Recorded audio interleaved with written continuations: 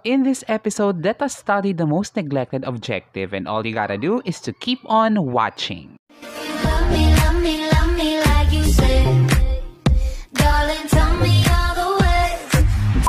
What's up guys, this is Niel and welcome back to my YouTube channel where we talk about AFFECTIVE ranking, lesson plan tutorials, and other teacher-related stuff. So for this episode, we will talk about how to write your AFFECTIVE objective. Pero wait, bago tayo mag-start, don't forget to hit the subscribe button down there at hit the notification bell para maging updated kayo sa lahat ng mga bagong videos ko every single week. Before tayo mag-start, sa last episode we did a self-reflection and let's discuss this first to give clarifications and answers to some of your questions. So the only thing that you have to remember is you will identify the level of cognitive learning by looking at the curriculum guide. Kasi kung ang lesson ay CG-based, ibig sabihin predetermined na kung saang level dapat ilagay ang bawat learning competency kasi meron na silang mga action words na nakalagay. And in order for us to understand this, let us have an example. So let us have a learning competency from English for grade 2 which is recognize simple sentences.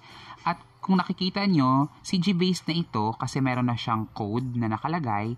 Tapos, meron na siyang action word. So the only thing that you have to do is to look for the action word. Tapos, hanapin nyo yung mga similar words na pwedeng gamitin instead of that action word. Tapos, i-check nyo kung saang level kaya belong ang action word sa Bloom's taxonomy. Kung lower order ba siya muna or higher order.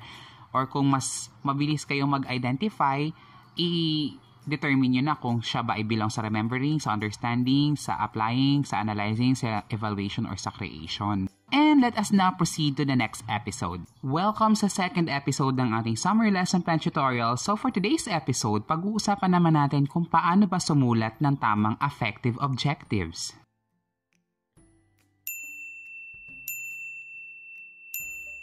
The affective domain was designed and proposed by David Grathwohl, who was a former student of Dr. Benjamin Bloom at siya naman ang gumawa ng Bloom's taxonomy of objectives na ginagamit natin sa pagsulat ng ating cognitive objectives. The affective domain includes the way we deal with things emotionally such as feelings, values, appreciation, enthusiasms, motivations, and attitudes. Ngayon, bakit kaya kailangan nating magsulat at mag-insert ng mga affective objectives sa ating lesson plan? Kailangan natin magsulat at mag-insert ng affective objectives sa bawat lesson plan. It's because once we learn something, hindi lang naman mind ang may natututunan. The new learnings could affect somebody's beliefs, prior knowledge, and values, and in order to have a successful learning, the learners should receive it open-mindedly, and through that, the new learning can change the learner. And according to David Grathwohl, we have 5 major categories of the affective domain. Ibig sabihin nito, meron tayong iba't ibang mga paraan upang mabago ang attitude or ang behavior ng isang learner through the learning competency.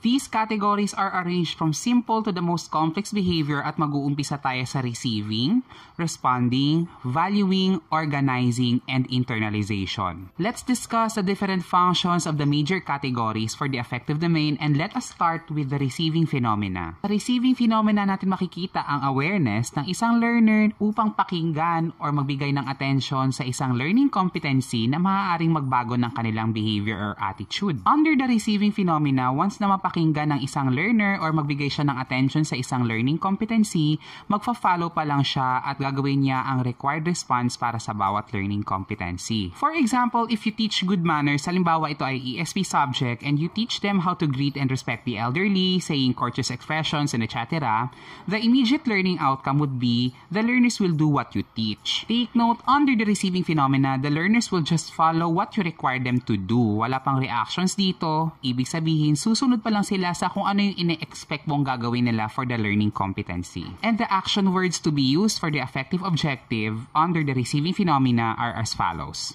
The second category for the affective domain is the responding phenomena, and it requires active participation of the learners and reacts to a particular situation. For example, if our learning competency is paghihimagsik ng katipunan, which is from AP ng grade 6, pwede natin gamitin ng affective objective na natatalakay ang mga dahilan ng paghihimagsik. Now, this will give the learners an opportunity to examine the phenomena, which is yung paghihimagsik. Now, through this affective objective, this will provide an opportunity for a learning outcome na based sa response ng mga learners. Pero wala pa namang observable changes sa kanilang behavior or sa kanilang attitude towards the learning competency. Ibig sabihin, sa receiving phenomena, the learners will just follow what you require them to do. Pagdating naman sa responding phenomena, they will react and they will discuss the learning competency in order for them to know the value of the learning competency. And in order for us to use the responding phenomena in creating our own affective objectives, here are the action words suggested. Now, the third major category for the affective domain is valuing, and this involves the value a learner attaches to a particular phenomenon. Sa Tagalog, ang valuing, dito natin makikita ang pagpapahalaga or pagbibigay ng importansya ng isang mag-aaral tungkol sa isang sitwasyon o pangyayari. Pwede din natin ditong makita kung paano ba pinapahalagahan ng isang mag-aaral ang mga itinuturo sa kanya. Dito yun makikita sa valuing category. The valuing phenomena could be seen from the simplest acceptance to the most complex state of commitment, depende sa kung ano ang degree ng pagpapahalaga ng isang learner tungkol sa isang learning competency. Even though nakikita na natin ang pagpapahalaga ng isang bata tungkol sa isang learning competency, the behavior is still based sa phenomena being discussed. For example, if we have a learning competency na nakapagpapakita ng paggalang sa dayuhan sa pamamagitan ng mabuting pagtanggap o pagtrato sa mga katutubo at dayuhan, which is from ESV grade 5, a simple learning outcome under the valuing phenomena is that the learner can demonstrate respect to the IPs and foreigners. Nasasabi natin under ito ng valuing phenomena because once a learner values what was taught to him or her, pwede niya itong i-practice or i-demonstrate niya ito sa kanyang daily life. Or a more complex learning outcome under the valuing phenomena is to make projects for social improvement such as creating welcome programs or creating a welcome committee in order for them to accommodate specific type of people such as the IPs and the foreigners. Now, even though nakakapag-generate na sila ng ganitong learning outcome, the learner's behavior is still dependent sa topic being discussed. Ngayon, tandaan natin na sa valuing phenomena, na ipapakita ng isang learner ang pagpapahalaga niya sa isang particular type of lesson. Ngayon, kung magpapresent tayo ng isa pang lesson na different sa lesson na binigyan niya ng pagpapahalaga, may chansang mag-produce siya ng undesirable response as a learning outcome. Because under the valuing phenomena, nakakapag-produce lang tayo ng magandang learning outcome kung bibigyan ng pagpapahalaga ng learner ang isang lesson at nakakapag-produce naman tayo ng hindi magandang learning outcome kung walang pagpapahalaga ang learner sa isang lesson. And the action words to be used under the valuing phenomena are as follows.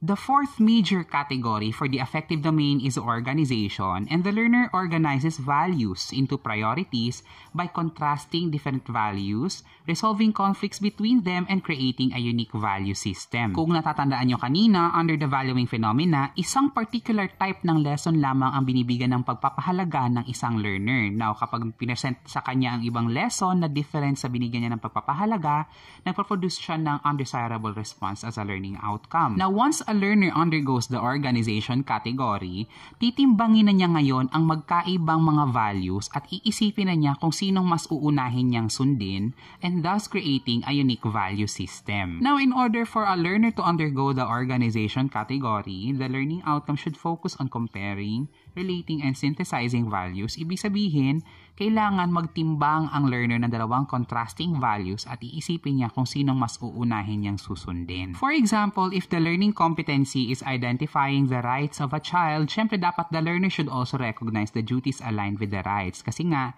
hindi dapat lang ang mga karapatan ng bata ang kanyang ini-enjoy, kailangan niya ding malaman ang iba't iba mga tungkuling kaakibat ng bawat karapatang kanyang tinatamasa. For example, kung ituturo natin sa isang grade 2 pupil ang kanyang karapatan para maglaro, dapat ang kaakibat nito ay malaman niya din ang tamang oras sa paglalaro at magbigay pa siya ng iba pang oras para makagawa ng kanyang mga gawain sa bahay. Now, through this, magbibigay tayo ng opportunity sa learners na timbangin ang dalawang lessons na i-present sa kanya, yung karapatan niya maglaro at kung kailan siya dapat maglaro sa tamang oras. Ngayon, titimbangin niya kung sino dun sa dalawang values ang uunahin niyang i-prioritize. And to create an affective objective under the organization category, here are the action words presented. And the last major category for the affective domain and also the most complex is the internalization or characterization of values. Now, under this new category, the learner has a value system that controls the behavior for every phenomena. Ngayon, kaya nagkaroon ng value system ang isang learner, it's because sa previous category ng affective domain, natimbang na niya ang dalawang contrasting values at iniisip na niya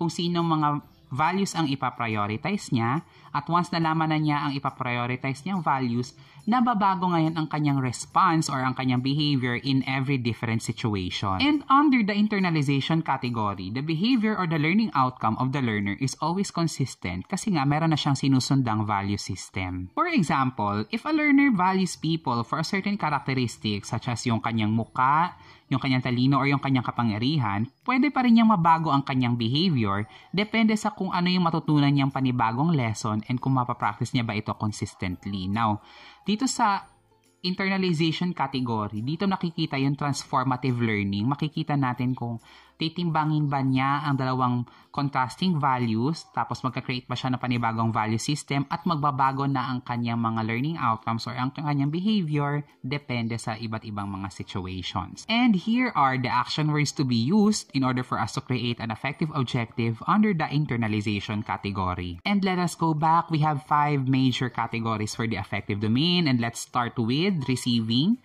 responding, valuing, organization, and characterization, at meron silang iba't ibang mga degrees and functions sa affective domain. And let's proceed to an exercise. Ang gagawin nyo is you have to identify the correct category manifested by each learner. Basahin yung mabuti ang bawat situations at i-examine nyo kung anong category ang ipinapakita ng isang learner under the affective domain. And you can choose from receiving, responding, valuing, organizing, and internalization. Good luck!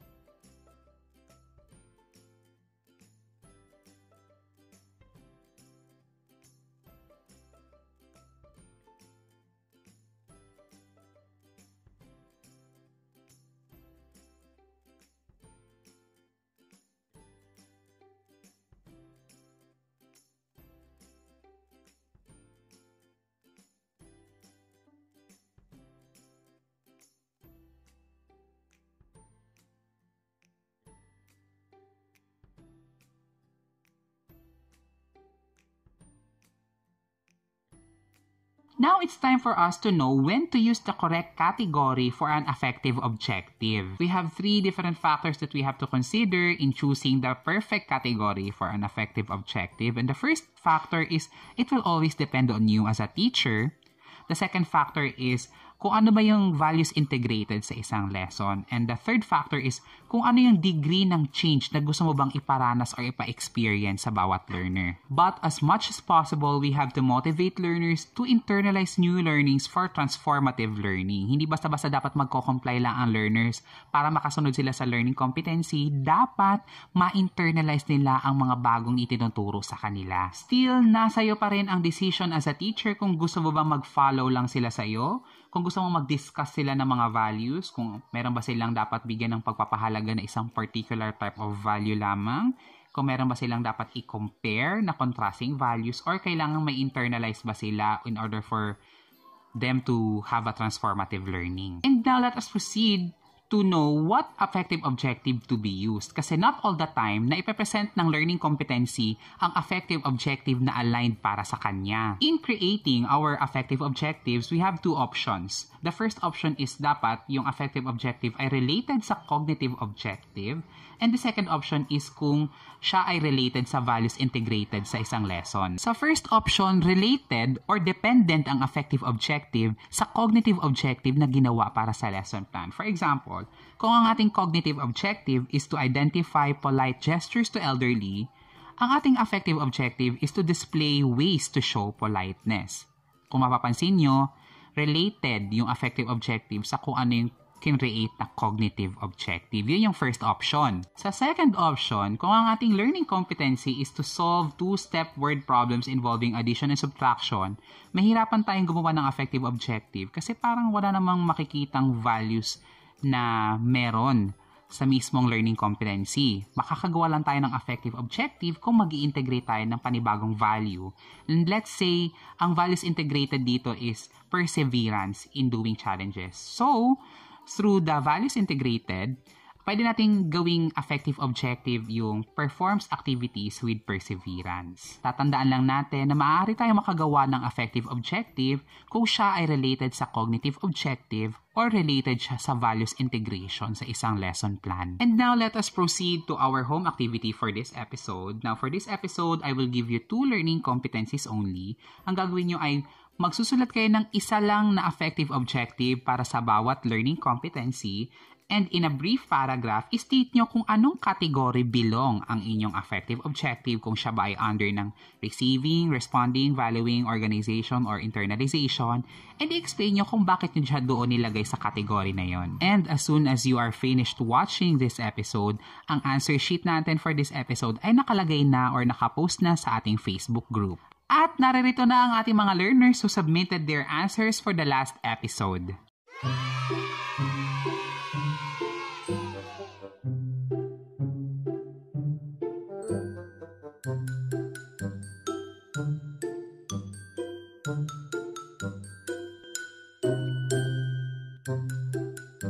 And now, for this episode's self-reflection, ilagay nyo nga sa comment section sa baba what information you remembered the most. At para sa lahat ng mga videos ko tungkol sa DepEd ranking, lesson plan tutorials, and other teacher-related stuff, iiwan ko ang lahat ng link dito sa description box. Once again, this is Niel. Thank you so much for watching, and the next episode para sa ating summer lesson plan tutorial series ay magaganap sa March 31. Bye, guys!